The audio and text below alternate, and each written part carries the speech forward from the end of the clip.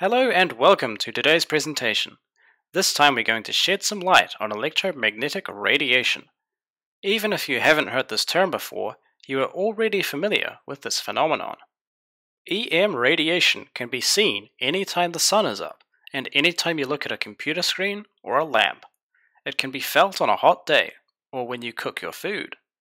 It can even be heard when converted by a radio or a TV set. This kind of radiation is all around us, streaming across the Earth and beyond, racing through the vacuum of space. Let's start exploring it by looking at its most familiar variety.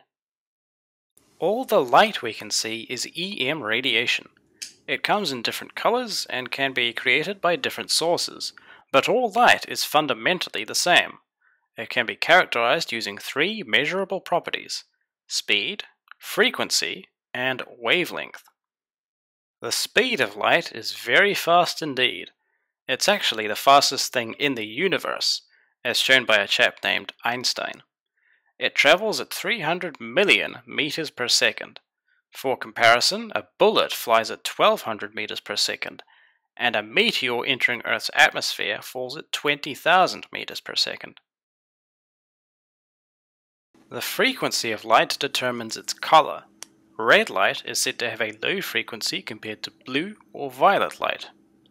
This property is also linked to the amount of energy carried by a beam of light. Low frequency equates to low energy content, whereas a high frequency means high energy. We can therefore say that a given amount of red light carries less energy than the same amount of blue light. Frequency is measured in hertz, which are given the symbol Hz. Wavelength, measured in meters, is a strange property to apply to light, but light itself is a strange thing, and it can be accurately described like a wave. Right now, we don't need to worry about what the wavelength actually means. We just need to know that it's linked to both speed and frequency. It is actually inversely proportional to frequency. When one goes up, the other goes down. This is shown by a neat little equation that describes all types of EM radiation. Speed equals frequency times wavelength. The speed of visible light is constant, so to change the frequency of light you can only change its wavelength, and it has to change in the opposite manner. Using that equation we can vary frequency and wavelength to reach the invisible parts of the electromagnetic spectrum. There are other types of radiation on both sides of the visible light spectrum. The only fundamental differences between these types are differences in frequency and wavelength. Let's try decreasing the frequency of the radiation we observe and see what happens. We leave behind red light, the lowest frequency type of visible light, and enter the realm of infrared. Although humans cannot see infrared radiation, we can feel it. It exists in the right frequency range to stimulate atoms and heat them up. This is what we perceive as the warmth of the sun. In fact, any hot object can give off infrared radiation, including your body. Thermal cameras and night vision goggles are designed to detect it, letting the user see even in the middle of the night. Next to infrared we have the microwave range. As you may guess, microwaves are used in microwave ovens. They exist in the right frequency range to be absorbed by water, making the water and anything around it very hot indeed. It's by this method that microwave ovens work. They heat up whatever water is inside the food, and that cooks it efficiently from the inside. Microwaves have other uses beyond baking your brownies. Believe it or not, they are helpful in long-range communication. Just as visible light travels in beams and can be reflected off objects, it's the same for microwaves. Perhaps there is a satellite dish on the roof of your house that provides the TV with content. Have you ever wondered how TV shows are transmitted from a satellite to that dish? It's through a microwave beam.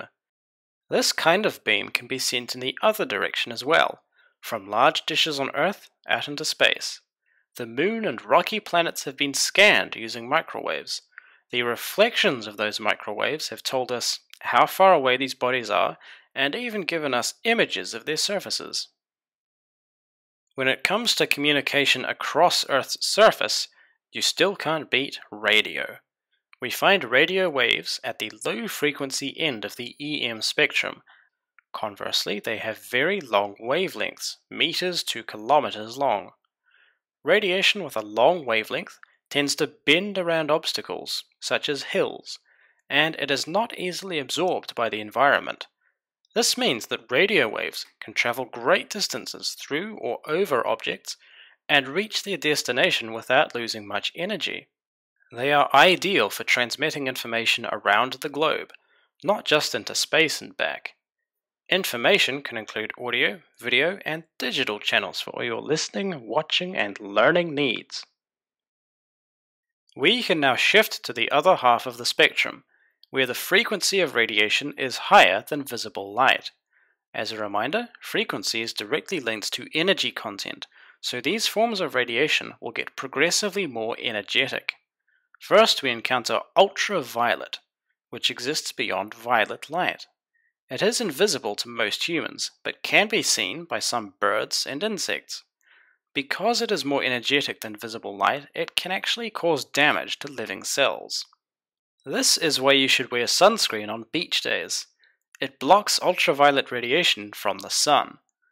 Of course, the Earth's atmosphere blocks some of it as well, but you can't be too careful. Beyond ultraviolet, we enter the part of the spectrum where things get really strange. Have you ever had your X-ray taken? It's done using high-frequency EM radiation. In this section of the spectrum, radiation can pass through soft materials like skin and muscle, but is blocked by dense materials such as bone. X-rays were officially discovered in 1895, and within 1 month they were being used by doctors to make images of broken bones.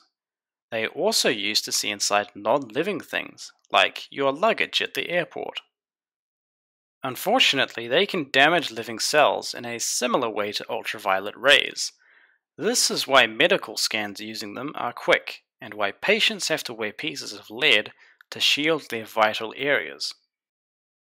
The final type of EM radiation is positively frightening. It's produced not only by stars, but also by nuclear explosions and radioactive metals. Gamma rays are so energetic they can cause burns and DNA mutations in living things. They can also pass through most materials without losing any energy. It takes a lot of lead to make an effective gamma shield. Luckily, the Earth's atmosphere is enough to protect us from gamma rays produced by the Sun. Furthermore, modern laws surrounding the use of nuclear power plants and weapons ensure that most of us will never encounter this type of radiation. Only astronauts have to worry about it from day to day, because just like everything on the spectrum, it travels through space at 300 million meters per second. Here is the full electromagnetic spectrum from low frequency to high frequency. As I have hopefully convinced you, this spectrum is responsible for many interesting phenomena, and understanding it is vital for modern science. If you have any questions or would like more videos on this topic, please let me know in the comments section below. I would also appreciate it if you could like the video and subscribe to my channel to show your support. Thanks very much for watching, and best of luck with your studies!